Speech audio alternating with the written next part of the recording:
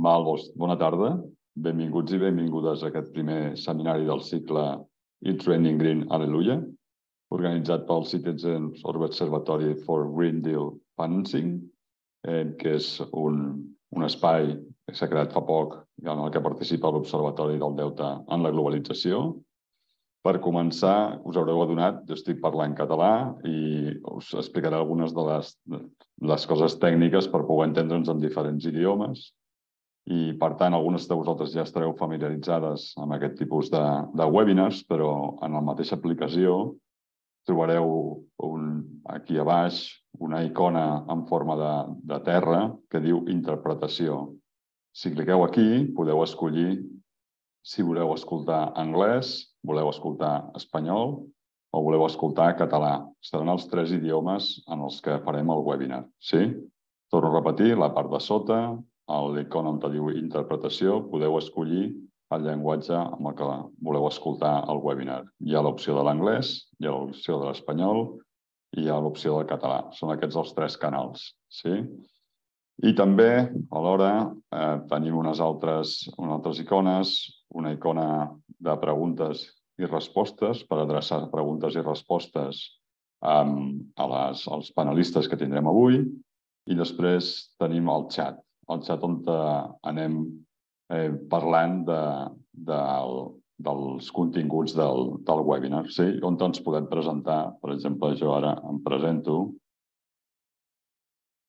Sí, en el xat, on us recomanem si voleu presentar-vos. No tinc accés al xat ara de tothom, però és on vosaltres podeu presentar-vos, dir el nom, dir d'on sou, si pertanyeu a alguna entitat, i així anirem veient una miqueta també la diversitat territorial i descripcions de cadascuna de nosaltres. Ara mateix som més de 70 persones en el webinar i això, una mica la interacció la farem per aquests dos espais. L'espai de xat, on podrem anar comentant i posant informació sobre els continguts del webinar, i després l'espai de preguntes i respostes, on podem adreçar preguntes directament als panelistes.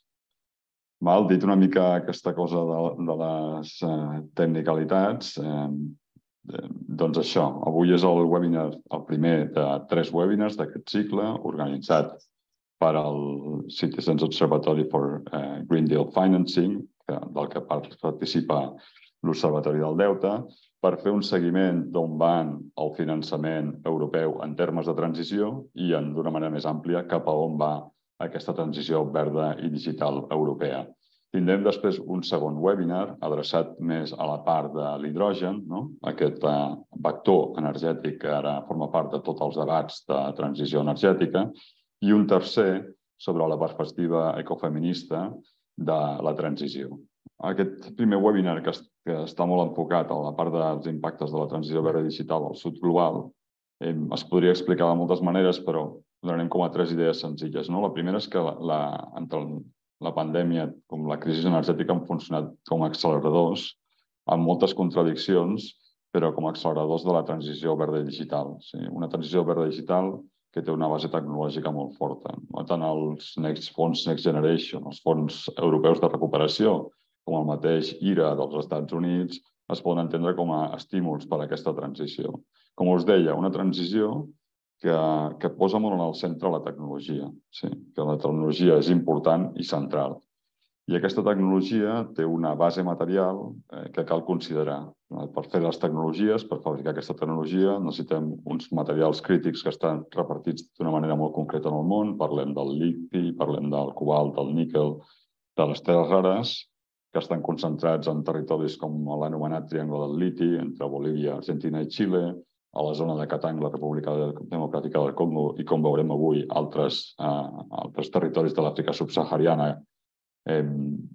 també a les terres rares a Bayanobo, a la Xina, i avui amb el cas també de Madagascar, que també hi ha explotació de terres rares. I a més, hi ha una relació molt forta entre més ambició climàtica, més tecnologia i, per tant, també més extracció. Això es veu clarament en els informes de l'Agència Internacional de l'Energia, com els escenaris que són més ambiciosos a nivell climàtic requereixen una base material més forta. Això vol dir que nosaltres hem de rebutjar les tecnologies netes o les tecnologies anomenades verdes? Doncs no, aquest no és l'enfocament. L'enfocament d'aquest webinar és precisament veure i fer una lectura crítica dels impactes extraterritorials, dels impactes més enllà de les pròpies fronteres de la Unió Europea. I també entendre que aquesta anàlisi crítica va adreçada a entendre que hi ha un límit també en les tecnologies i que si volem una transició obertament i netament justa, hem de considerar els impactes que passen més enllà de les nostres pròpies fronteres. Seria una mica el marc del webinar i ja us passo a presentar a les persones convidades d'avui. En primer terme tenim a la Randriamaro, que és activista ecofeminista i defensora dels drets humans a Madagascar, sociòloga i fundadora de CAT-OI, que és un centre de recerca i suport a alternatives al desenvolupament de l'oceà, o sigui, que completa la zona geogràfica de l'oceà Índic. És una organització panafricana de Madagascar que dona suport a les comunitats afectades per la mineria i per l'agroindústria. En segon lloc, tenim en Pablo Solón, que és investigador i activista bolivià a la Fundació Solón, expert en Amazonia, canvi climàtic, aigua, drets de la natura i les alternatives sistèmiques. Va formar part del govern presidit per Evo Morales i va ser ambaixador de l'Estat Plurinacional de Bolívia a les Nacions Unides. També comptem amb el Maurice Carney, que és director executiu de Friends of Congo, que porta 25 anys treballant en solidaritat amb la societat congolesa per la seva inclusió i dignitat i per aconseguir la pau, la democràcia, la sobirania alimentària i la justícia climàtica a la República Democràtica del Congo.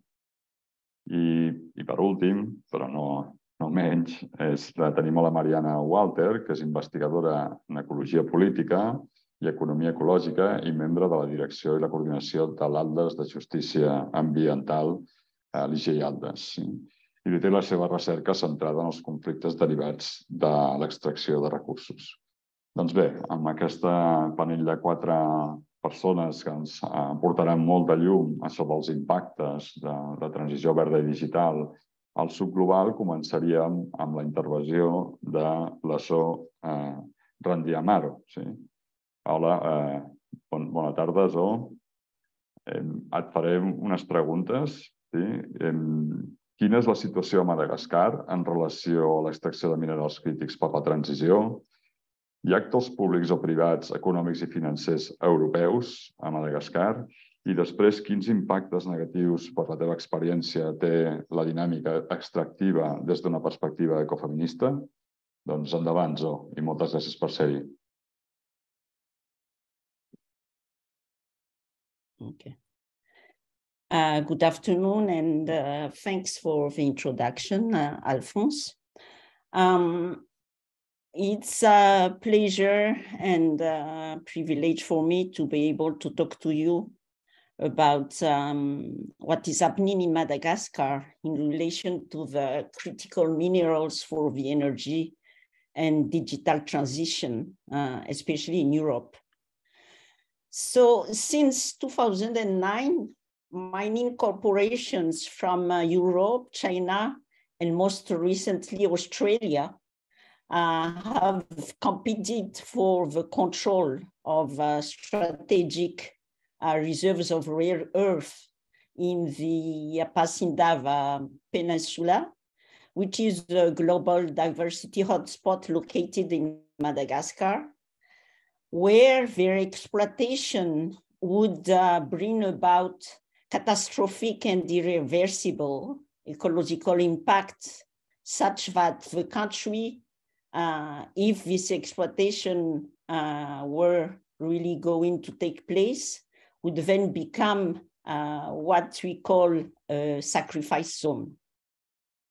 So as we know, rare earths are part of the so-called critical raw material for the energy and digital transition in Europe, where we also know that such critical raw material will not be able to be produced domestically within the European Union, and that the imports of these minerals will remain essential for the energy and digital transition. So at the moment, European actors are not involved at the extraction stage in Madagascar, but the European Union is expected to play a very important role at the macro policy and higher levels of the value chain, notably through its trade agreements and strategic partnerships with countries which have important rare earth reserves like Madagascar, as planned in its trade actions for critical raw material supply, but I will show you briefly in the next slide. Another policy tools used by the European Union in this area of critical raw materials also include investments through the Global Gateway, which is the EU's foreign investment policy, and export credits to promote investment in infrastructure projects that support critical raw material supply so that the EU can diversify mining and most crucially, refining of rare earths outside the European Union. I wanted to underline the refining because that is the most dangerous and destructive part of the processing of rare earths. So here are some infographics about the EU strategy for securing critical raw materials. If you look at the slides, which should be on your left side, at the top of the slide, on the left, you can see that rare earths are listed there. And the foreseen EU trade actions include strategic raw materials partnerships with countries with important reserves, and also to pursue predictable legal frameworks for trade and investment in rare earth with Australia, which is one of the competitors for the control of the rare earth reserves in Madagascar at the moment. On the other side of the slide, on the right side, you will see what I said about the Global Gateway, leveraging and expanding trade agreements as well as investment agreements to support the expansion of the supply and its diversification for securing critical raw materials. So what would happen if the European Union proceeds with its plan for securing critical rare earths? It would bring about the ability of projects such as the rare earth exploitation project in Apassendav, which will have predictable, not to say certain, disastrous environmental impacts. For example, the destruction of about 2,200 hectares of natural vegetation cover, including endemic plant species, rice fields, cash crop plantations, and areas that are needed for the livelihoods of riparian communities. There will also be massive deforestation the generation of an estimated 400 million tons of water contaminated with toxic chemical materials, as well as the production of 800 million tons of toxic waste over the life of a project, if this exploitation project would proceed. So there is also a very high risk of contamination of the groundwater as well as the surface water, including the pollution and the acidification of coastal waters, which would be fatal for the coral reefs that are included in the ecosystem.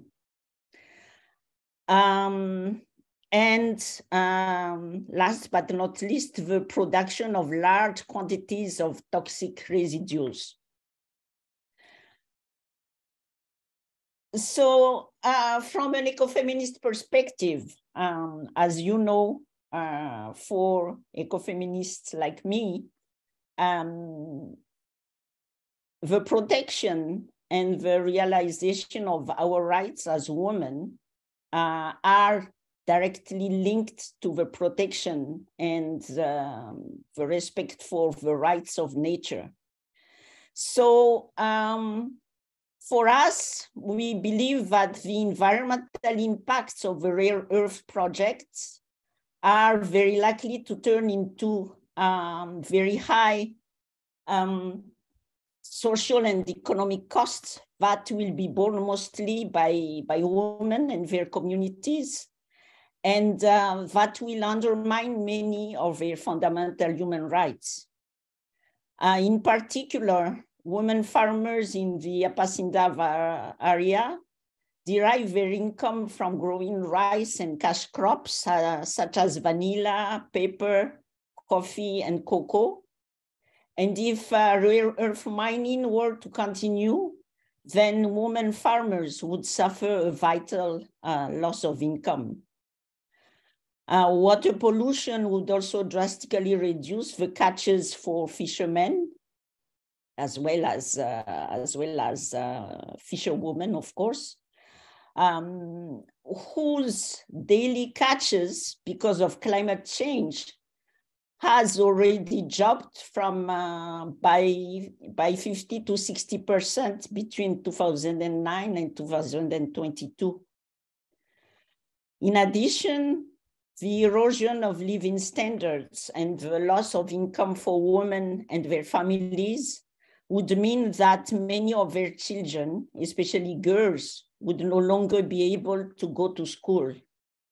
And this clearly would have a detrimental and long-term intergenerational impact on their education and employment prospects. And for the economy of the region, the impact on the development of the tourism sector would be particularly disastrous, given that this sector is the mainstay of the livelihoods of the vast majority of the population in Apacindava, but also in the other island bordering the peninsula. So I will stop there so that you have time to ask for questions or to make comments. Thanks. Okay. Moltes gràcies, Zo. Sí, recollirem les preguntes i comentaris i com farem cap al final de les presentacions, però moltes gràcies per ajustar-se en el temps, Zo, i també per introduir que els impactes de l'extracció, el refinament de les terres rares, que no només passen a la Xina, sinó també hi ha altres territoris com Madagascar que l'estan patint ara mateix. Ara passaria a formular-li unes preguntes a Pablo Solón. Hola, buenos días, Pablo, en tu caso.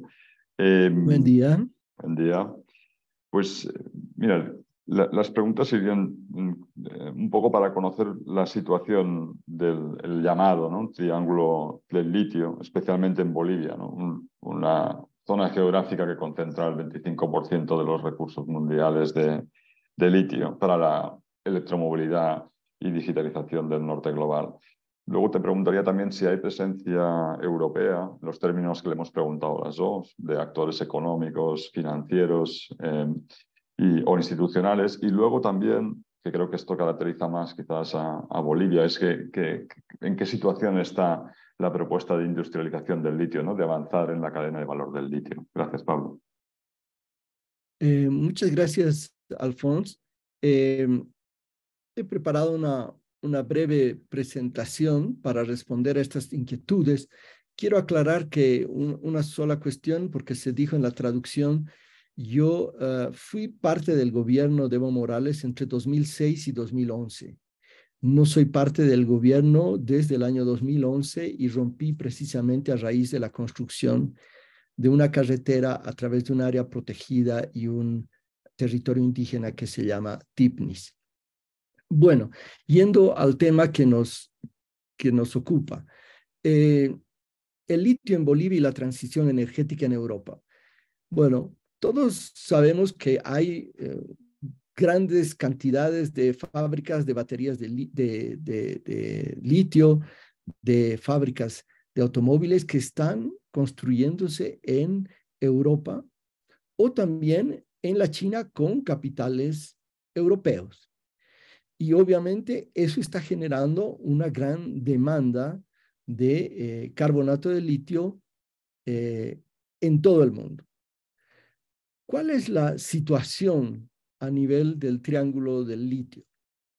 Si nosotros vemos aquí, este es el triángulo del litio. Bolivia, Argentina y Chile concentran el 59% de los recursos de litio. Sin embargo, a nivel de las reservas, es decir, aquellas que han sido probadas, que pueden ser explotadas, vemos que Bolivia no figura y que las proporciones cambian y que Chile tiene una mayor presencia que Argentina dentro del triángulo del litio. Y esto es así porque Bolivia, si bien tiene 21 millones de toneladas de reservas de litio, estas aún no han sido certificadas como reservas. Se han quedado, disculpen, todavía como recursos. ¿Cuál fue la fórmula para la industrialización del litio en Bolivia que se empezó a aplicar a partir del año 2008? Rápidamente tenía estas 7 características. Uno, que tenía que haber una propiedad soberana sobre los recursos evaporíticos, sobre los salares, cosa que efectivamente se concretó. En segundo lugar, que la gestión del emprendimiento de industrialización debía ser estatal, 100% estatal para la producción de carbonato de litio e hidróxido de litio y solamente buscando asociaciones con socios extranjeros para materiales catódicos y baterías de litio, que tenía que ser un proceso no solamente de extracción, sino de producción, de agregación de valor de materiales catódicos y baterías, que para esto iban a haber estos socios estratégicos extranjeros, que iban a ser socios y no patrones, solo, repito, para la fase de materiales catódicos y baterías, que este proceso se iba a dar con participación social y una amplia consulta a la población, en armonía con la naturaleza, y que los recursos que iba a generar este proceso de industrialización iban a redistribuirse al conjunto de la sociedad y hacia otros sectores económicos y sociales.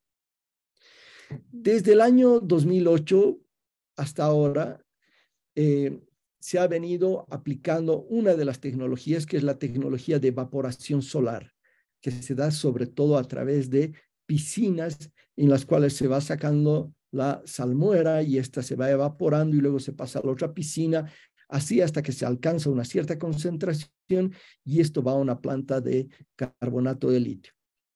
Se ha invertido más o menos $1.000 millones, es una inversión totalmente estatal, de ningún otro sector privado ni extranjero.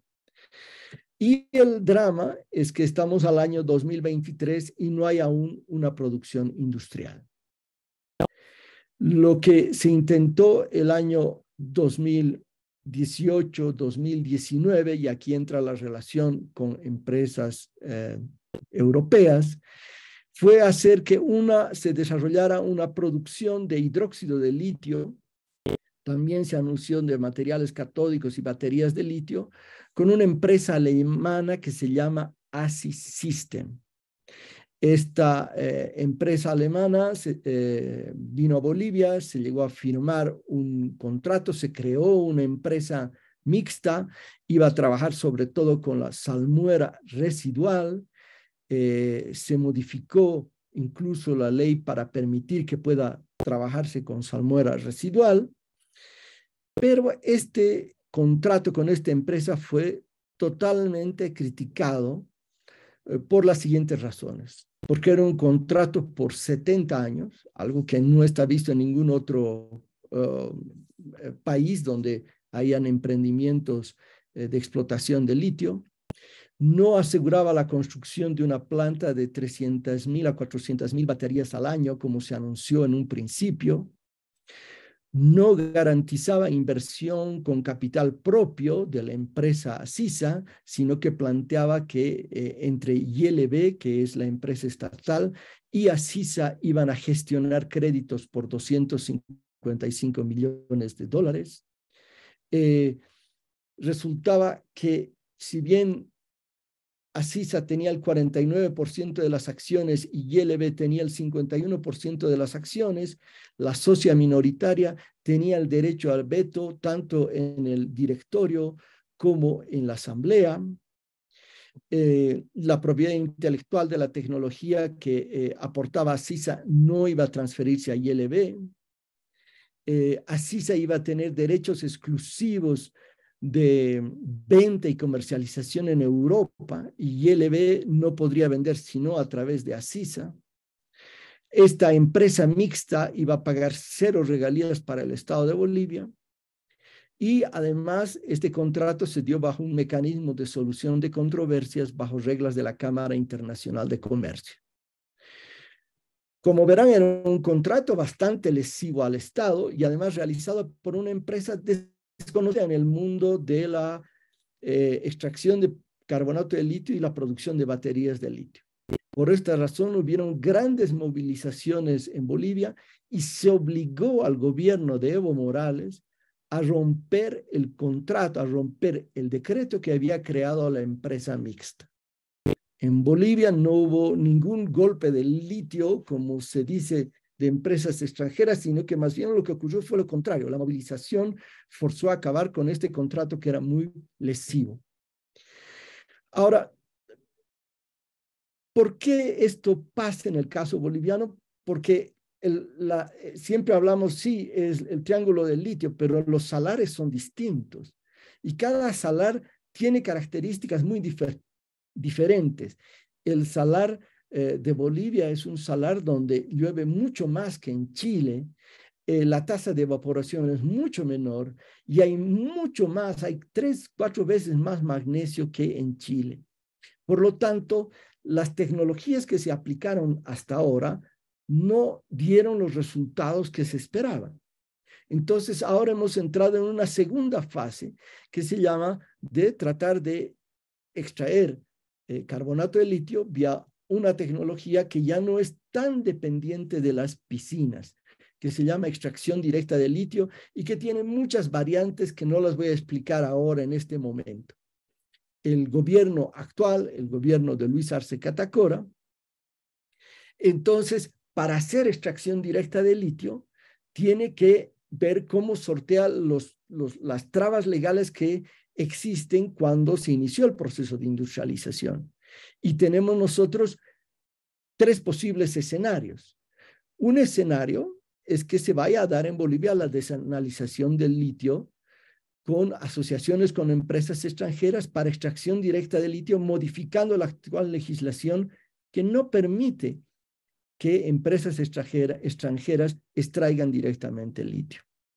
También existe otro peligro mayor, que es avanzar hacia concesiones a través de la eliminación de áreas de explotación exclusiva para el Estado. Y existe una variante que evitaría esto, que es desarrollar relaciones de contratos de servicios con empresas extranjeras para diseño, construcción, operación y comercialización. No está totalmente claro cómo va a ser el proceso en Bolivia de extracción directa de litio. El gobierno ha seleccionado una empresa china, un consorcio chino conformado por la gran empresa KTL, Brump y Semoc, y parecería que se va a inclinar por una fase de contratos de servicios para diseño, construcción, operación y comercialización. Hasta ahora el tema se lo maneja con muy poca transparencia. Sin embargo, el gobierno anuncia que va a tener para el año 2025 ingresos por 3.134 millones de dólares. Cosa que en teoría hubiera sido posible, pero a esta altura, y siendo que todavía no se ha emprendido la construcción de ninguna planta de DL, es muy poco probable. Esta es la situación actual de cómo estamos, y en la próxima ronda hablaremos de las alternativas. Muchas gracias. Moltes gràcies, Pablo, per al detall de les dificultats d'avançar en la industrialització del liti a Bolívia, també per tot l'accionar institucional en relació amb això, també per situar-nos en aquestes diferències que hi ha en les realitats d'aquest anomenat triangle del liti, que cada salar té unes característiques diferents, i gràcies també per la puntualització sobre la teva participació en un moment molt concret del govern d'Evo Morales, perquè és just abans de la problemàtica o del conflicte del Timis. Dit això, passaríem a Maurice, i a Maurice li preguntaríem sobre la seva relació amb la República Democràtica del Congo, quins conflictes es generen o s'han generat a la República Democràtica del Congo per l'extracció del cobalt, si hi ha actors europeus interactuant i sobretot també quines opinions hi ha entre els actors locals en relació amb aquesta mineria. Endavant, Maurice. Thank you, Alphonse. Thank you for inviting us to participate in this discussion. I think when speaking of the Democratic Republic of the Congo, it's critical to understand the structural forces that are at play, both historically and contemporarily. And we've identified at least three key elements that the listening audience should draw from. One deals with the structural history of the Democratic Republic of the Congo and the manner in which it was created, coming out of the Berlin Conference of 1884-1885 as an outpost for the extraction of raw materials to fuel European industries. We maintain that structure has not fundamentally changed to this day. In the late 1800s, early 1900s, we saw the extraction of rubber in particular, and to a certain extent, ivory, fueling auto industry in the West, the bicycle industry. And as a result, it was devastating for the Congolese population. An estimated 10 million lives were lost in a 23-year period as that extraction continued. As we saw advances in technology coming into the 20th century, we see the development of the atomic weapons by the United States, which were ultimately dropped on Japan. The bulk of the uranium that was used for that project came out of the Democratic Republic of the Congo, some out of Canada, but the overwhelming majority and the best quality out of the Congo. And we fast forward to the dawn of the 21st century, where we see tremendous advances in technology with the cell phones and now electric vehicles.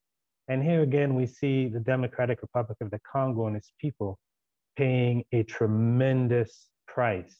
From 1996 to 2008, the International Rescue Committee did a study that said that 5.4 million Congolese lost their lives as a result of the conflict. And the conflict, in part, is due to the extraction of a wide range of minerals. And the United Nations, in 3 studies from 2001 to 2002, laid out some 85 companies that were involved in the illegal exploitation of natural resources in the Congo.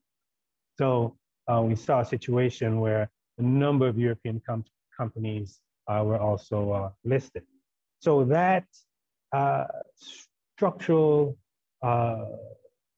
system, really a capitalist system, has been in place where Congo served as the outpost for raw materials obtained right up to this very day. And I think that's critical for understanding the Democratic Republic of the Congo, because what often happens is that we see campaigns that are developed around particular minerals, whether it's tin or coltan, and now people are talking about cobalt. And that's narrow look is usually done at the expense of the broader forces that are at play in the country, where the resources are being exploited, where they're being pilfered, and the Congolese people are getting pennies on the dollar for that. And classic example that we see today, where, for example, Glencore, a Swiss-based company, was sued by the United States and Great Britain for corruption in the Congo to the tunes of billions of dollars. And they serve as one of the major exploiters of cobalt and copper in the Congo. And a close partner of theirs, an Israeli businessman, Dan Gertler, has been put on the US sanctions list for corrupt deals in the Congo. And we see that Congolese civil society has produced tremendous work on this. And they've identified or shared where you have a Dan Gertler, for example, who's for all intents and purposes become a billionaire over dealing in minerals in the Congo. At the time, he had established maybe about a decade ago a company called Nicanor.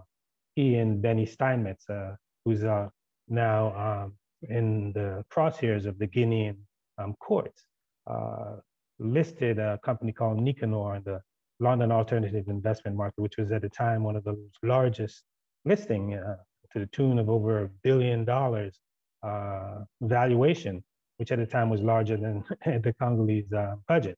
But we see Congolese civil society showing the disparity where the minerals are being exploited and the beneficiaries, where Dan Gertler, for example, has got royalties coming in from Glencore valued at about $200,000 a day. Now, you juxtapose that in terms of the exploiting of the minerals to the Congolese, average Congolese, where according to the World Bank, over almost 70% of Congolese live on less than $2 a day. So on the one hand, $200,000 a day by a mining magnate, and on the other hand, less than $2 a day to some 60 to 70 million Congolese, the 100 million inhabitants. So that structural element is still very much in place. A second, which I won't get into too deeply because of time, is you can probably tell the logical outcome of this is it's a neo-colonial state where the politicians may reign and govern somewhat, but the economic decisions that affect people's lives are really driven by corporate forces or are corrupt at its core, as I've laid out to you with Glencore being sued for corruption in Congo, with Dan Gertler being put on U.S. sanctions list by the Treasury Department of the United States for his corrupt practices. But a third element of Congo, which I think is particularly more relevant for discussion, is really vital. Congo holds an exceptional space. It serves as the nexus of the climate crisis on the one hand and the green energy revolution or green energy transition on the other hand. Why do I say that? Because Congo is a part of the second largest rainforest in the world, often referred to as the second lung, the Congo Basin. And the Democratic Republic of Congo itself accounts for 60% of the Congo Basin. Now, the Congo Basin sequesters more carbon than all the tropical rainforests in the world combined. So it's a central player when it comes to the question of battling the climate crisis. In addition to that, it is also home to the largest tropical peatlands in the world. In fact, the peatlands contained in the Congo account for about 20 years of US pollution from the burning of fossil fuels. So when it comes to the question of the climate crisis, the Congo Basin and the indigenous communities in the Congo play a critical role. And interestingly enough, less than 1% of the funding that goes towards climate mitigation gets to those local communities. So those communities, the indigenous leaders, indigenous communities who are best placed to preserve and protect the rainforest are the least financed, least resourced. So here it is again, you have Congolese indigenous communities, Congolese civil society making demands for greater support for the preservation of the Congo Basin. Now, when it comes to green energy and transition, Congo looms large. It is a part of the copper belt, as Olsen laid out, between Congo and Zambia. And it is home to the largest reserves of cobalt in the world, up to 50% of cobalt is Congo's reserves. It is the largest producer of cobalt. 70% of the cobalt produced in the world comes out of the Congo. In fact, if you add up all of the countries in the world that produce cobalt, Congo outstrips all of them combined. And with the acceleration of the demand for cobalt as a result of the transition to electric vehicles, we see that extractive process is also accelerating.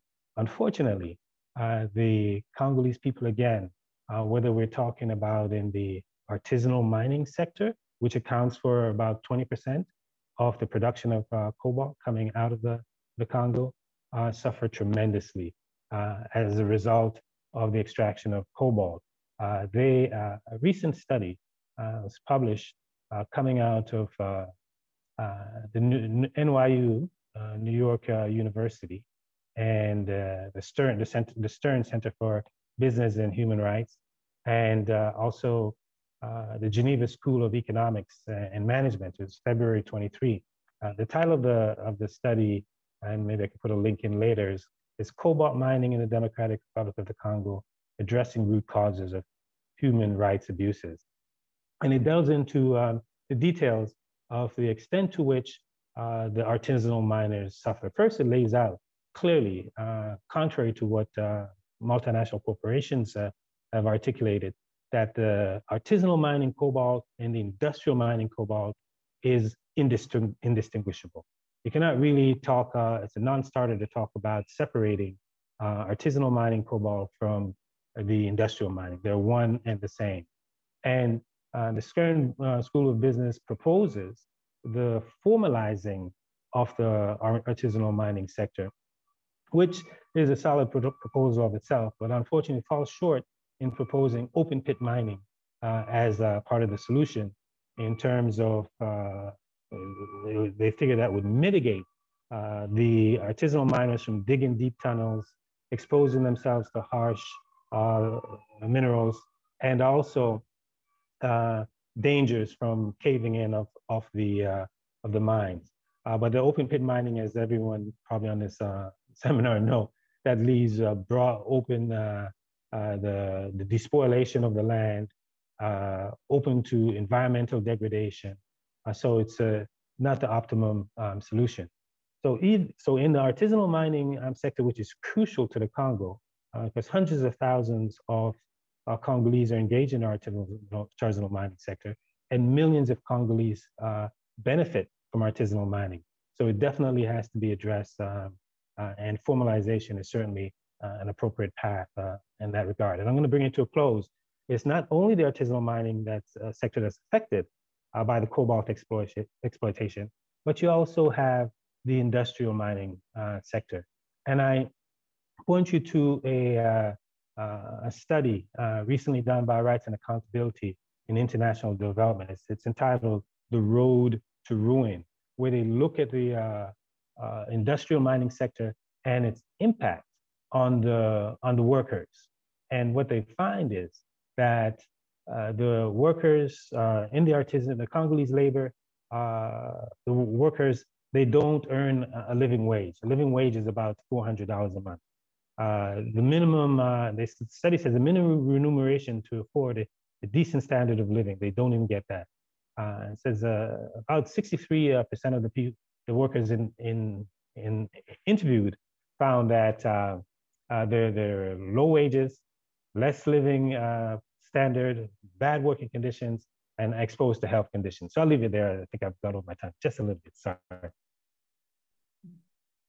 Moltes gràcies, Maurice, també per portar-nos aquestes veus des de la desigualtat estructural que viu a República Democràtica del Congo i els impactes, sobretot, per l'augment de l'ordre de magnitud de la demanda del cobalt i d'aquests minerals crítics, i també aquesta diferència que has explicat entre el que és la mineria artesanal o la mineria de gran escala o a cel obert, i els diferents impactes que genera en el país. Per últim, passaríem a la Mariana Walter, que parlarà una cosa una miqueta diferent. Llavors a la Mariana li preguntaríem una mica què és el IGI Atlas, tot i que és un instrument, una eina molt coneguda i reconeguda. I després també si ens podries explicar aquest projecte que precisament estem involucrades, algunes de les entitats que estem aquí, entre Carney de Madagascar, l'Institute for Policy Studies de Washington, l'IGI Atlas i l'Observatori del Deute en la Globalització. Doncs endavant, Mariana. Gracias, Alfonso. Gracias por la invitación y muchísimas gracias a Zo, a Pablo y también a Maurice por la presentación, que creo que ha sido muy clara y han podido tocar temas muy importantes de la conversación de hoy.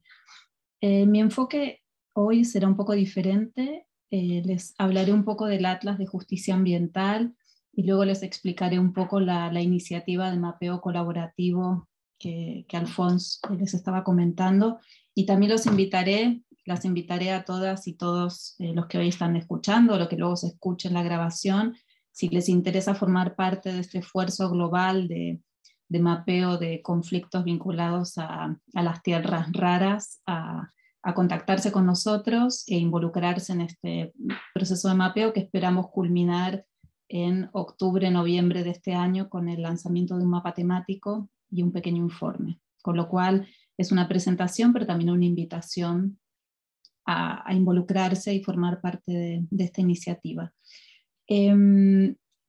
Soy Mariana Walter, soy parte del grupo que coordina y dirige el Atlas de Justicia Ambiental, que brevemente les presentaré en caso de que no todas conozcan en la audiencia. El Atlas de Justicia Ambiental, esta es la imagen del Atlas cuando ustedes entran en la página web, que es www.ejatlas.org, es un esfuerzo de mapeo global de conflictos socioambientales o conflictos de justicia ambiental. Esta iniciativa se inició hace 10 años aproximadamente a través de un proyecto de investigación-acción entre un grupo de centros de investigación sobre economía ecológica, ecología política y conflictos ambientales, y organizaciones de la sociedad civil de diferentes países del mundo, del sur global y también del norte global, preocupados por la alta conflictividad ambiental. De Lijolt, que era el nombre del proyecto, surgió este mapa, que es un mapa que se desarrolla no solo a través de la investigación de investigadoras e investigadores comprometidos, sino también a través de diferentes colaboraciones con organizaciones locales, con organizaciones, con otras investigadoras, con periodistas, también estudiantes, que buscan visibilizar diferentes luchas ambientales en el mundo. El Atlas, ahora les mostraré brevemente la definición de lo que consideramos un caso mapeado en el Atlas, documenta diferentes conflictos y presenta estas diferentes categorías que ustedes pueden ver ahí: conflictos vinculados a las actividades nucleares, a la extracción de minerales y materiales de construcción, también a la gestión de residuos, a la agricultura, combustibles fósiles. Aquí cuando pone gestión de agua son represas, infraestructuras. También mapeamos muchos conflictos vinculados al turismo y la conservación. En la India, por ejemplo, tenemos una investigadora que ha trabajado a fondo la alta violencia que hay en áreas de conservación, así como también conflictos industriales.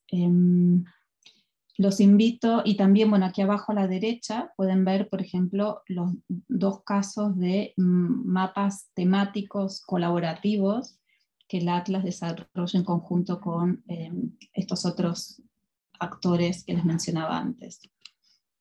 ¿Para qué sirve el Atlas? Bueno, posiblemente muchas y muchos de ustedes lo sepan, pero brevemente voy a señalar algunos de los usos principales. Permite desarrollar mapas a través de una función de filtro, o explorando el Atlas podemos ver la alta conflictividad ambiental a nivel global, a nivel de un país concreto, o a nivel de un tema, una actividad o una commodity, como puede ser, por ejemplo, si queremos ver conflictos vinculados al cobalto, podemos filtrar y ver todos aquellos conflictos en el mundo que involucran metales específicos, materiales, también madera, o también lo podemos hacer a través de empresas. También permite el Atlas, cada uno de los casos documentados en el Atlas tiene información específica sobre las empresas vinculada a esa actividad conflictiva que movilizó una comunidad y que aparece en el Atlas. Y también cada caso presenta diferentes documentos interesantes vinculados al Atlas, así como videos, documentales, leyes importantes para entender dicho conflicto, informes. Y cada uno de los casos vinculados al Atlas también es el resultado de un proceso de coproducción, en lo cual diferentes personas han documentado, revisado el Atlas. Cada caso, antes de publicarse, tiene un pequeño proceso de moderación, en el cual un grupo de investigadores e investigadores del Atlas revisamos el caso, vemos que las fuentes estén bien presentadas, que toda la información esté bien documentada, y pedimos a veces aclaraciones, o nosotras mismas nos involucramos en mejorar la presentación del caso. Y el objetivo final de todo este proceso es dar soporte visibilizando estas luchas de justicia ambiental en el mundo, de cada una de las luchas, pero también mostrando las tendencias globales en la conflictividad. Por ejemplo, ahora se puede identificar en el Atlas un aumento en diferentes lugares del mundo de conflictos vinculados a las energías renovables, por ejemplo, que es una actividad que a priori muchas personas no creen que podría ser conflictiva, y esto lo estamos viendo. Y es generar también investigación que permita documentar y generar evidencia sobre esta alta conflictividad ambiental que tiene lugar en el mundo, y como bien se comentaba en el caso del Congo y en el caso de Madagascar, y tal vez no hablo de esto Pablo Solón, pero en Bolivia también hay muchas tensiones entre sociedad y diferentes proyectos también de desarrollo de proyectos mineros y proyectos de diferente tipo, incluido el litio. ¿Qué es un caso documentado en el Atlas? Tenemos una serie de definiciones, no voy a ir a fondo, pero las invito a revisar el Atlas de Justicia Ambiental, si les interesa documentar un caso vinculado a la iniciativa que ahora les comentaré, pero también cualquier otro caso puede ser documentado en el Atlas, si se considera como un caso en el que hay una movilización de comunidades locales, movimientos sociales, que también puede incluir el apoyo de redes nacionales o internacionales, contra actividades económicas, como incluyendo la construcción de infraestructuras, la generación de residuos o la contaminación por residuos, y en todos estos conflictos en los cuales hay una movilización social, lo que pedimos es que los impactos ambientales, lo ambiental, sea un elemento clave en esta movilización.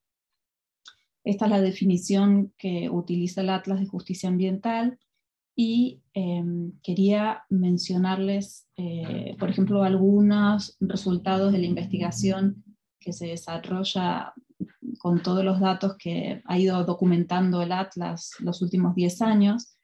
Por ejemplo, aquí pueden observar algunos de los resultados de una investigación que se publicó en el año 2020 en una revista científica internacional bastante prestigiosa que se llama Global Environmental Change, en la cual se analizaron los 2.473 casos que tenía el Atlas en ese momento. En este momento el Atlas tiene 3.873 casos de conflictos socioambientales o conflictos de justicia ambiental.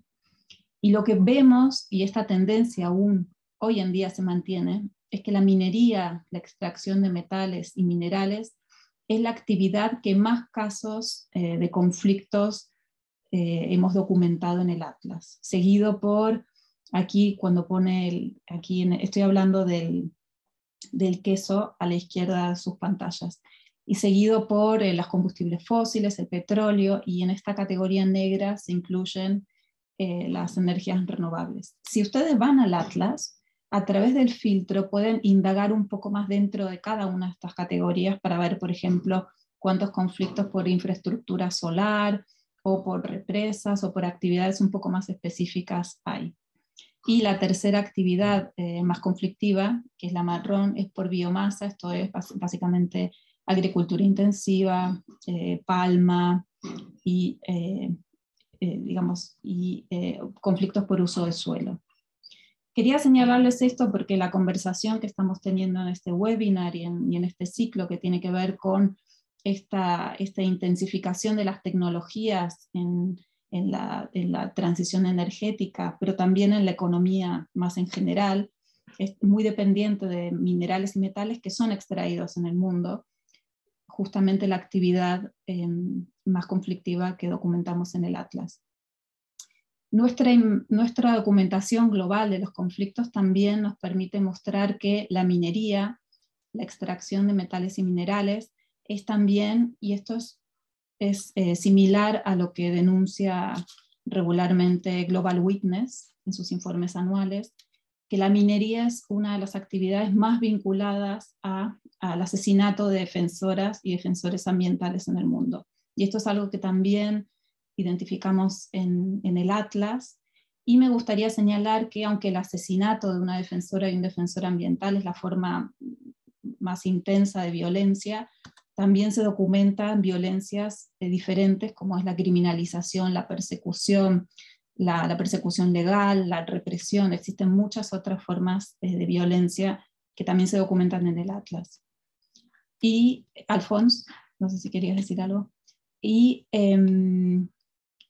también documentamos cómo las comunidades indígenas son quienes reciben proporcionalmente más violencia que aquellos conflictos que no involucran comunidades indígenas. Esto es algo que también identificamos en el Atlas. El Atlas, como les comentaba, una de las formas que tenemos de trabajar y difundir la información que generamos es a través de la construcción de estos mapas colaborativos.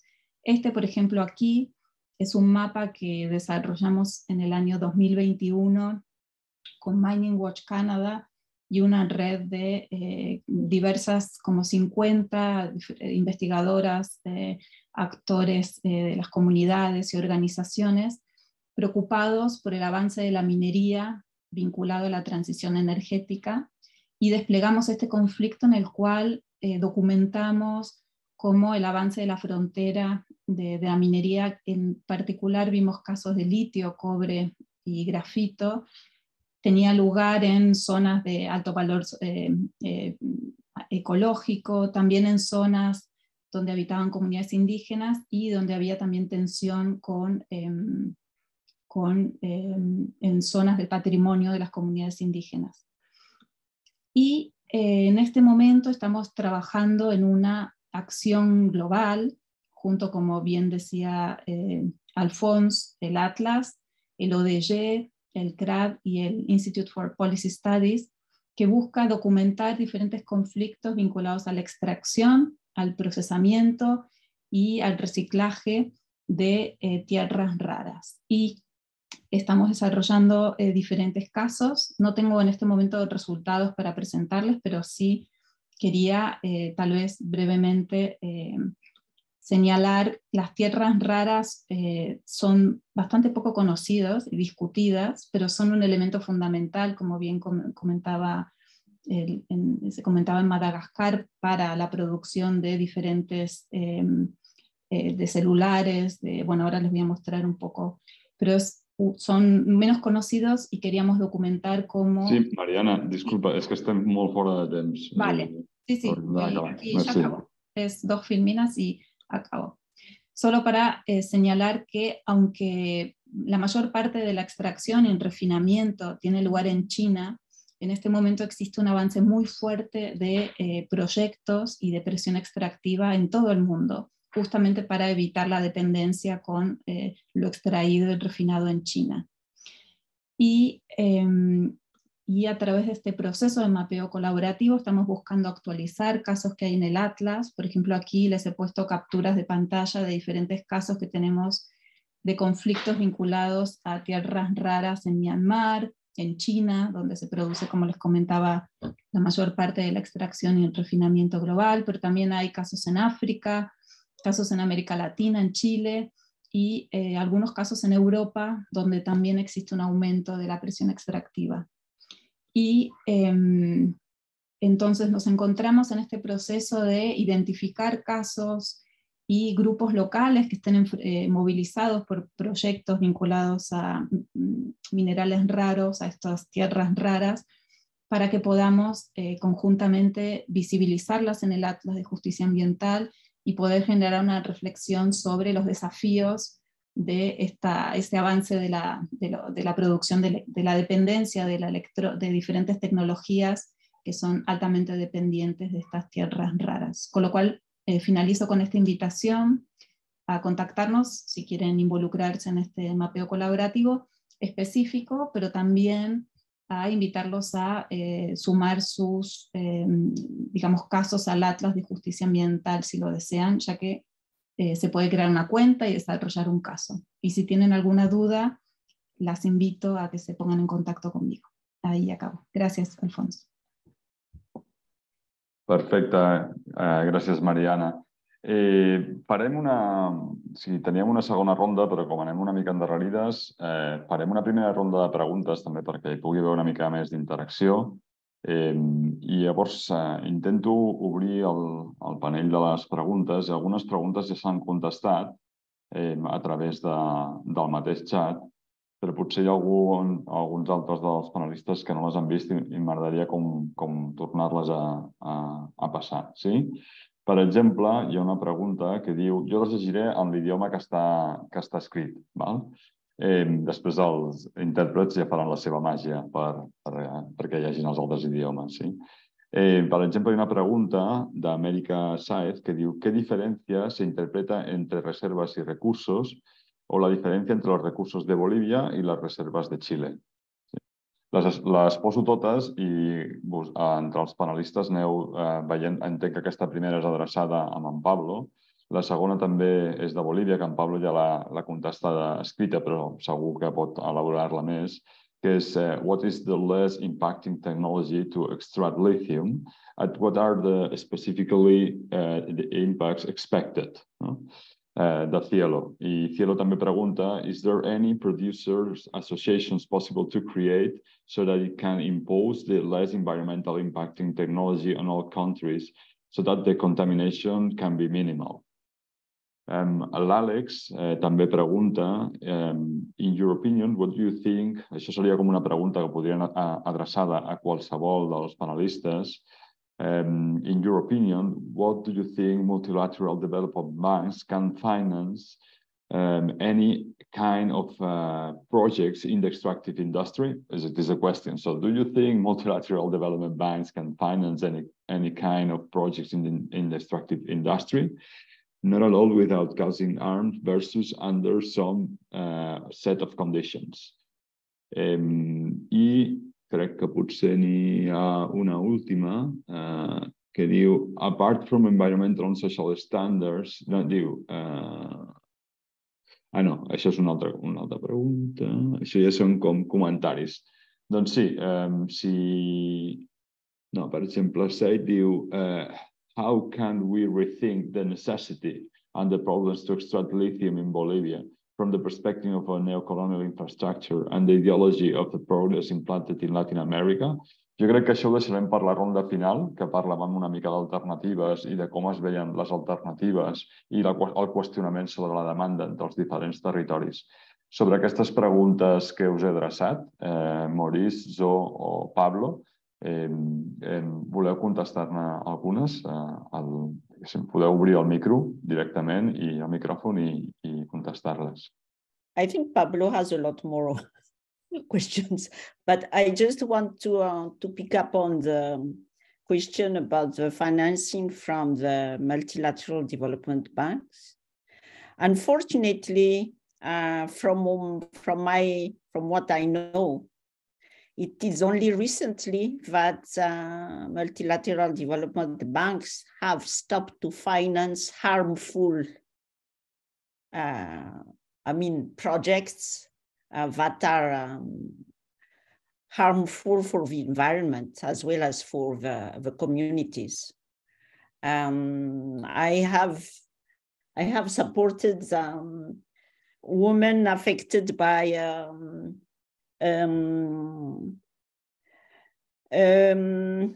coal-fired power plant in Senegal, which was financed by the African Development Bank, which is, as we all know, a subsidiary of the World Bank. So there are also different very controversial projects in the mining sector that have been financed by European banks, as well as not only in the mining sector, but even in the agricultural sector.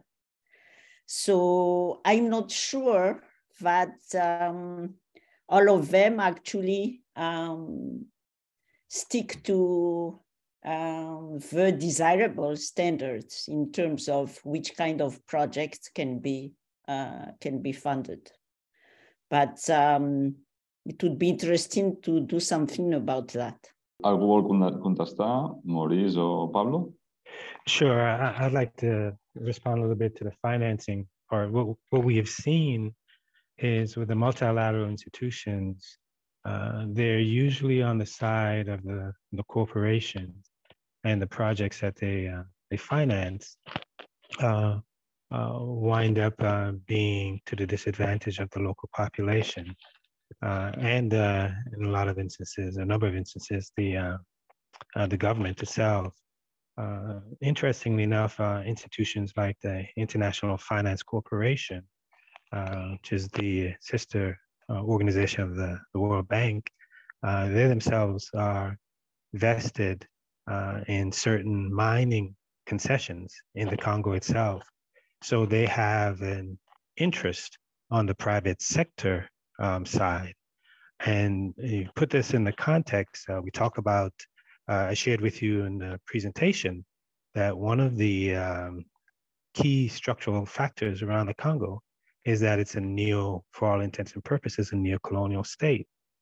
So the coming out of the conflict in the 2000s in the Congo the mining laws that govern the country were written by the World Bank, and they were written in the interests of the corporations. So it's difficult to see, examples where those multilateral institutions are engaged in investing in a way that accrues to the benefit of the local population. And they inject themselves in even in a geopolitical context, because the biggest deal, one of the largest, if not the biggest deal in the Congo, was between the Chinese government and corporations and the Congolese government, and under the Joseph Kabila government in 2009 or so, when there was a $10 billion infrastructure for raw materials swap deal that was put on the table between the Chinese government and the DRC government. At the time, the Congolese government owed about $11 billion in debt primarily to European and US private lending entities. And the Congolese government was seeking $600 million in grants and loans to the Congolese government so it could operate. The World Bank did not look kindly on the deal between China and the Congolese government. So it basically forced the Congolese government to renegotiate the deal, and held out that if they didn't renegotiate the deal, the $11 billion debt wouldn't be retired, the $600 million wouldn't be delivered, and the Chinese government didn't take too kindly to it. Basically said that the multilateral institutions, World Bank, was holding the Congolese government hostage and basically blackmailing. So either the level of investment, the type of projects that they invest in, and I'll get into some of that in the prescriptions, especially when we're talking about energy and the Inga projects that we see that are being developed on the Congo River, and the World Bank being party to some of those. The local impact has not been to the benefit of the population. Yo podría responder algunas de las preguntas, pero también al tema de las alternativas. ¿Qué fue mal? Porque yo creo que la alternativa que se empezó a construir en Bolivia en 2008 estaba por buen camino. Y yo diría que tener el control sobre los recursos naturales es una condición fundamental para una alternativa. Tener una gestión estatal obviamente es un paso positivo. La agregación de valor, la participación social en esa gestión estatal, y la consulta, la armonía con la naturaleza, el hacer estudios de evaluación de impacto ambiental y la redistribución. Pero esta propuesta no funcionó. ¿Por qué no funcionó? Yo creo que por varios factores, ¿no? Uno, porque creo que había un problema de control de las tecnologías y de desconocimiento por parte del gobierno, por parte nuestro, de la complejidad que había en el tema de la producción de carbonato de litio, materiales catódicos y baterías. El proceso es mucho más complejo de lo que nos imaginábamos en 2008. Las cadenas de valor que controlaban esto no iban a ir a apoyar un proceso que era contrario a su lógica de querer controlar los recursos. Pero a este tema, que yo diría es externo, se suma un factor interno. El factor interno es que el propio poder acabó capturando a aquellas fracciones dirigentes de los movimientos sociales que llegaron al gobierno.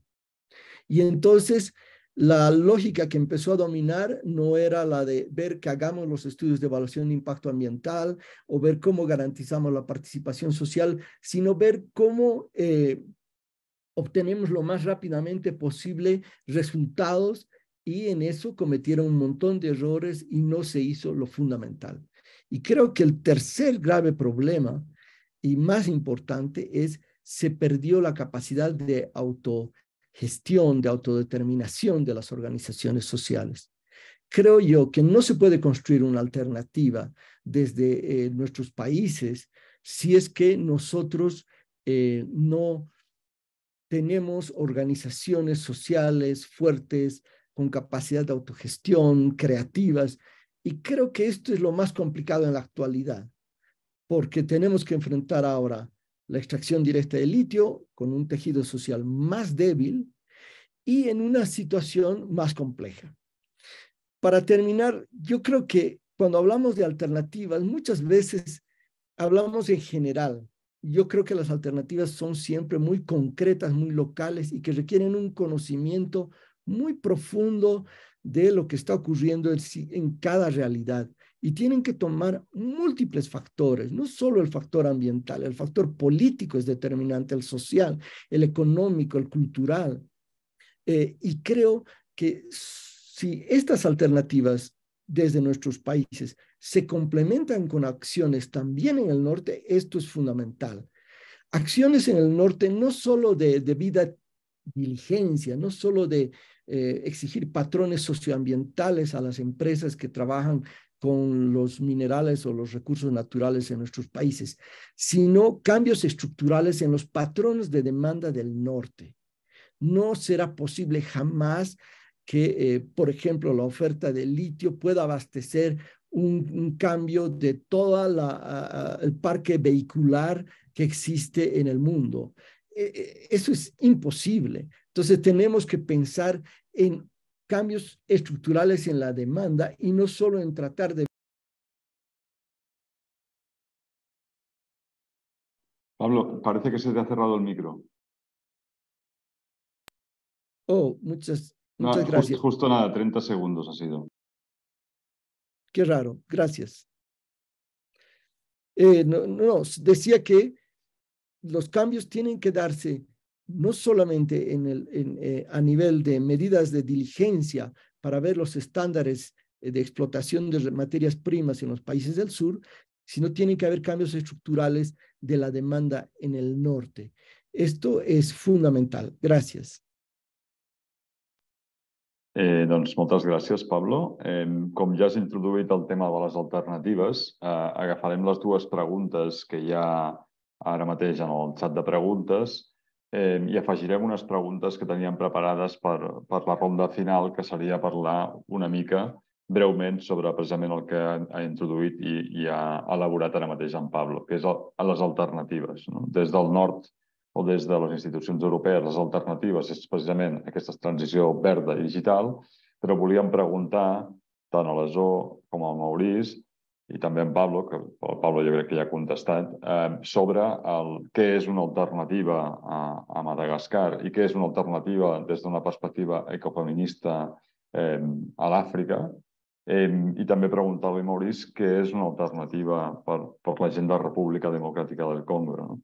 I també afegeixo aquestes dues preguntes que estan ara al xat de preguntes, que són de caire més estructural, àmplies i llargues, que ara intentaré dir, per si voleu afegir-los, afegir a les vostres respostes sobre alternatives alguna pinzellada o alguna resposta a aquestes preguntes. Per exemple, en Said diu "How we can rethink the necessity and the problems to extract lithium", però segurament podem parlar del lithium o cobalt o rare earth in Bolivia from the perspective of neocolonial infrastructure and the ideology of progress implanted in Latin America.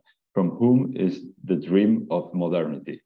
And Dan també diu, what's the strategy, or if there's a strategy for any of your cases going forward to mitigate or stop altogether European, Chinese, etc., to carry out the activities mentioned in a capitalistic manner that seems to be all about running like headlight chickens instead of deploying a plan of future. Una mica aquesta idea de planificació i de com entenem que ha de ser aquest trànsit i aquesta transició i el repensar la idea pròpia de necessitat. També li preguntàvem a en Pablo si veia algunes llums o algunes coses, algunes propostes interessants en el nou cicle dels nous progressismes a Amèrica Llatina. Si volem fer, Pablo o Maurice, i si Mariana també vols afegir alguna cosa per acabar en aquesta ronda final i tancaríem el webinar, doncs qui vulgui començar, endavant. I think speaking about the possible alternatives for Madagascar, I think, and I agree with Pablo on that, I think that we need to shift from the focus on the new colonial model of Madagascar's primary insertion into the global economy and value chains. We have been, for most of our economic history, providers of cheap raw materials only. So we need to shift from that and focus on energy sovereignty and addressing the energy poverty in Madagascar, instead of trying to respond to demands for the energy transition needs of our former colonial powers. So this requires, first of all, putting an end to the prevailing extractivist development model that we have now in the country, and as well as the politics of sacrifice from our so-called development partners. I think we also need to do a lot of work internally in terms of overcoming the syndrome of the resource curse, because that's what we have. I do agree with you, Pablo, that there has to be some kind of national control over the critical and strategic resources. But if the national control comes in the form of predatory practices and corruption, then that's not a solution. We also need, and I mean, I agree, I tend to agree with most of your points, actually. I think that the exploitation of strategic mineral resources and responding to the energy needs must be based on the local and regional priorities, with the free, informed, prior, and ongoing consent of the affected communities. And I also think that the development of renewable energy in Madagascar, as well as internationally, must go in parallel with a gradual reduction of the exploitation of fossil fuels. We actually, I want to talk a little bit about that, because we have very important reserves of gas in Madagascar. But we are told by, I mean, the World Bank, the IMF, and other so-called development partners that we should not exploit our gas reserves because of the Paris Agreement on the reduction of the use of fossil fuels. But I think why then, if we are told that we cannot exploit our gas reserves for our own internal needs, no one is saying for example, to Saudi Arabia to stop exploiting oil, or I don't know. So yeah, I think any kind of alternative must be carefully contextualized within the context, the political, social, and geopolitical context. From an ecofeminist perspective, we, as ecofeminists, think that we must ensure truly sustainable ways of living in harmony with nature. And that would include the following elements in terms of the energy transition. We must focus on energy sovereignty and democracy through sustainable and decentralized collective forms of renewable energy under the control of communities and specifically women. We must focus on small-scale, low-impact forms of extraction under collective control and ownership again, and subject to local and regional priorities. We must have participatory, inclusive democracy at all levels of decision-making about the energy transition. This is not something that has to be decided solely by government. It must also recognize women's central role and their different needs in terms of energy production. And and of course, it is totally required that the full and ongoing consent by affected communities and women in particular must be secured with respect to the energy transition. I think I have responded to the other questions in the was it in the chat or in the Q&A? Sí. Somehow. Gràcies, So. Moltes gràcies. Thanks a lot, merci beaucoup. Maurice, please. If you wish to, you have to. Yes, thank you. Thank you so much. Actually, Pablo's response is an ideal segue to the question of alternatives as it relates to the Democratic Republic of the Congo.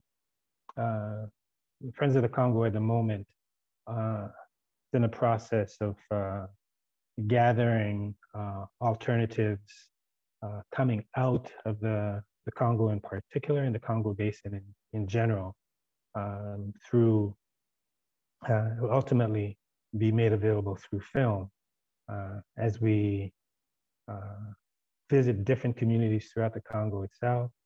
And we're in the process of visiting different local communities throughout the Congo Basin.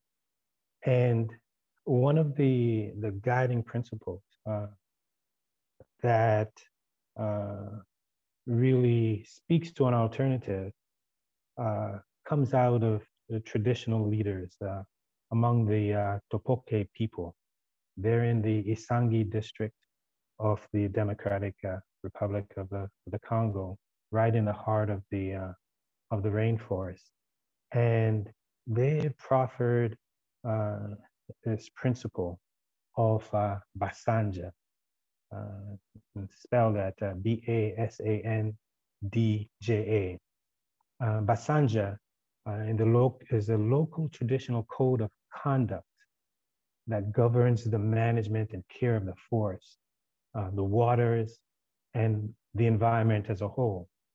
So key to the alternative is a philosophical foundation that indigenous communities are saying we're going to present to the world, which is in direct contradistinction to the global North's principles of exploitation and plunder of the resources. So within that framework, you find a series of examples throughout the Congo, agroecology examples that are taking place at the foot of the volcanic mountains in Goma. In the mining sector in Lumata, you have Congolese women who are growing medicinal plants in the form of artemisia plants and developing climate centers that would look to channel activity from the mining sector into the agricultural sector. This is not widely known, but according to the Food and Agricultural Organization, the Democratic Republic of the Congo has the agricultural capacity to feed 2 billion people if it's fully realized. That's twice the population of the African continent and about in the global population through 2050. So there are alternatives being developed in different parts of the country, which we're documenting. And as I said, we'll share in a film that we're in the process of producing. But in a specific, some specific examples in terms of energy and the promotion of green energy, we see in the DRC where local energy consumption or access to electricity by the Congolese are at the level of 13%, right? And in a country that has low cost and accessible wind and solar potential that really, outstrip and surpasses the dam projects that are currently in place. And the dam projects are primarily on the Congo River in the west of the country, the Inga dam projects as being that are being pursued. And the DRC can harness its considerable renewable energy potential to power the country faster and more affordably than currently planned projects like we see on the Inga 3 dam that provides energy for DRC and even down to South Africa. So on the philosophical level, we see the DRC and the Congo Basin offering a philosophical alternative, which is much in alignment with a remarkable speech that was given by the president of Colombia, Gustavo Petro, at the UN in 2022, which speaks to some of what Pablo was talking about, how there has to be a fundamental change in the global north in terms of its consumption patterns and its priorities. There's a recent study that was done in January by the University of California, Davis, where it's entitled Achieving Zero Emissions with More Mobility and Less Mining, which is worth referencing to see how the global north is looking at changing its patterns, its consumption patterns, its living patterns as a way of combating not only the climate crisis, but also reducing the necessity for the extractive process. So back to the Congo, though, I'll share another study that was done by International Rivers that look at these different renewable alternatives that's grounded in wind and solar, which is really the practical energy alternatives and how can I say, most reasonable and sensible that we can have coming out of the Democratic Republic of Congo, seeing that it's especially in when we speak of solar in the southern part of the Congo, going into the Katanga region, and just enormous potential, solar potential there, and the wind potential is also quite tremendous. So those are the two practical renewable alternatives that we see the DRC can be really a leader in. And I'll share the study that's done by International Rivers that go into far more detail about the renewable alternative through wind and solar, how much less it costs, of course, less of an impact on the environment, and certainly producing more energy, not only for the Congo, but for its neighbors as well, and those that it's already sending electricity to countries like South Africa. Gràcies, Maurice. No sé si Pablo, Mariana, tenim uns poquito tiempo por el tema de los traductores también, pero si queréis, por supuesto, vuestra última opinión. Muy rápidamente. Yo quiero referirme a otra parte que no tiene que ver con el litio, sino con la minería en la Amazonía. se van a reunir los presidentes de la Amazonía ahora en agosto y hemos discutido entre varias organizaciones de Brasil, Perú, Colombia, Ecuador, qué posición tener frente a la minería. Y nuestra posición de conjunto entre todos es: no puede haber minería en la Amazonía, ni siquiera minería artesanal.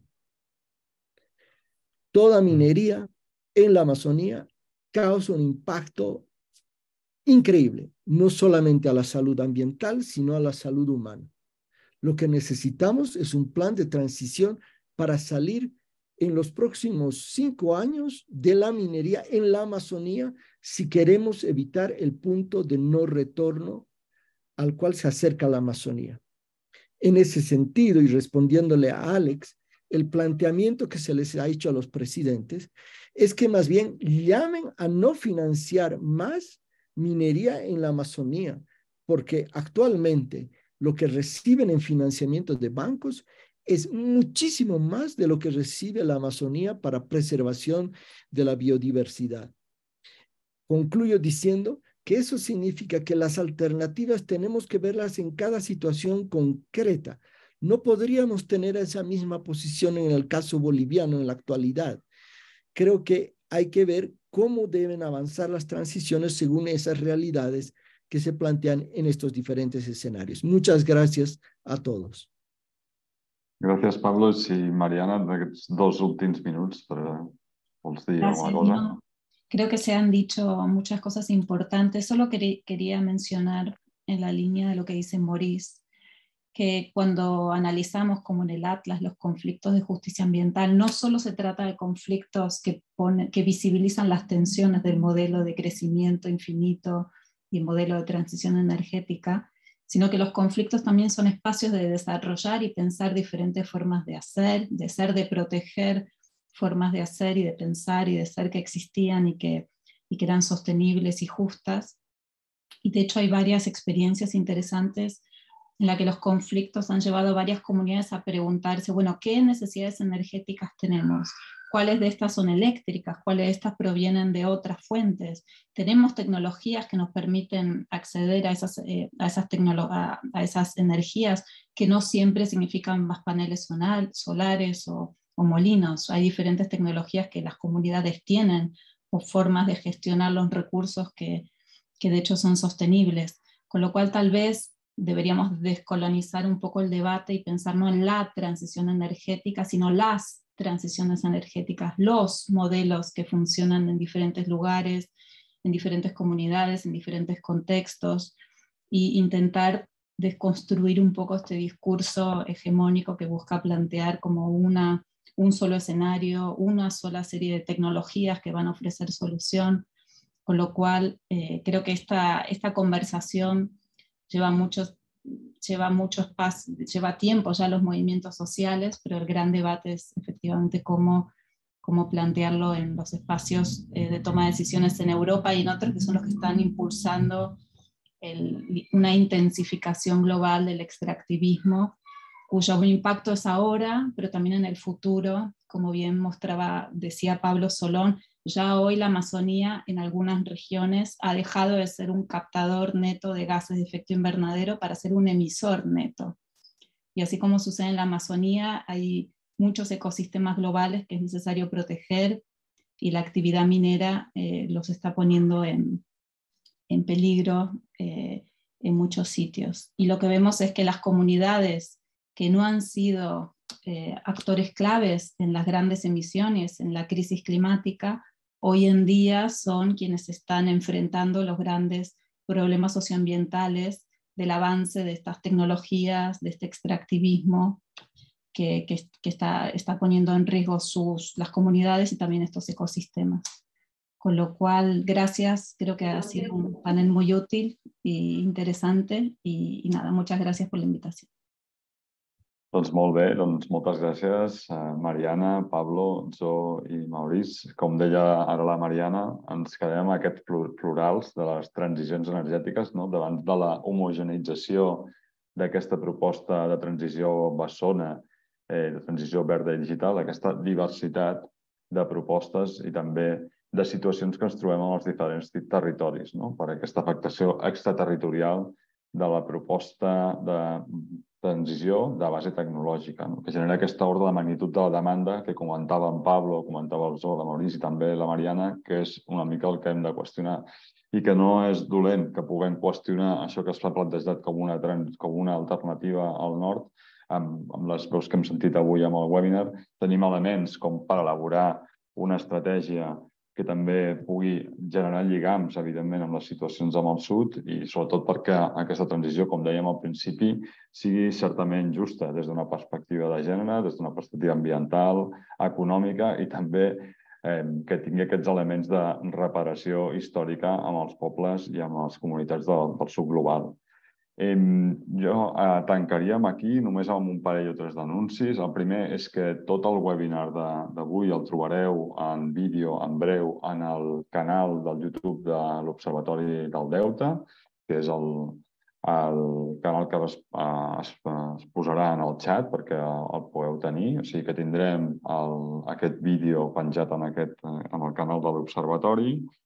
Després que el proper dilluns, a la mateixa hora, a les 5:30, a l'hora de l'Europa central, el dilluns 22 de maig, tindrem un altre webinar que parlarà de l'hidrogen com el gran protagonista de la transició energètica i que el dijous 1 de juny, una altra vegada a les 5:30, hora de l'Europa central, hi haurà una mirada ecofeminista de la transició sota el nom de Hi ha un espai per les cures i els feminismes en aquesta transició. Aquests serien els 3 webinars que, com us dèiem, us estàvem proposant des del Citizens Observatory for the Green Deal Financing, on participa activament l'Observatori del Delta en la globalització. I res més, només ens queden els agraïments. Agrair a la Mariana, en Pablo, en Zo i en Maurice per el seu temps i per estar avui aquí. Agrair a totes les companyes intèrprets que ens han ajudat a que ens puguem entendre des de la diversitat de llengües, no totes, però com a mínim algunes. També vull agrair molt a les companyes de l'Observatori, especialment a la Bruna i la Marta, que les tinc aquí en una taula al costat, que han estat en el backstage perquè tot el tecnològic pugui funcionar i avui puguem tenir aquest espai comú. I res més, us esperem, això sí, en el proper webinar la setmana vinent. Així que moltes gràcies, thanks a lot, merci beaucoup. Fins al proper dilluns.